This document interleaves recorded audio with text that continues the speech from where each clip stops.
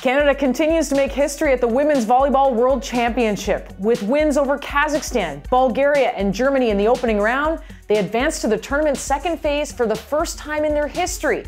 Setter Bree King reflected on the achievement following Canada's victory over Bulgaria last week. It means a lot. Honestly, our goal all summer has been to advance the second round, and we've just clinched that. And I think our team obviously is building towards something really special, and I think today we showed what we're capable of, and hopefully we can keep surprising people as we go. And continue to surprise they have. Canada won its first game of the championship's second phase, 3-1 over Thailand on Tuesday. It was the third time at this tournament that the Canadians defeated a team that they lost to in last summer's Volleyball Nations League.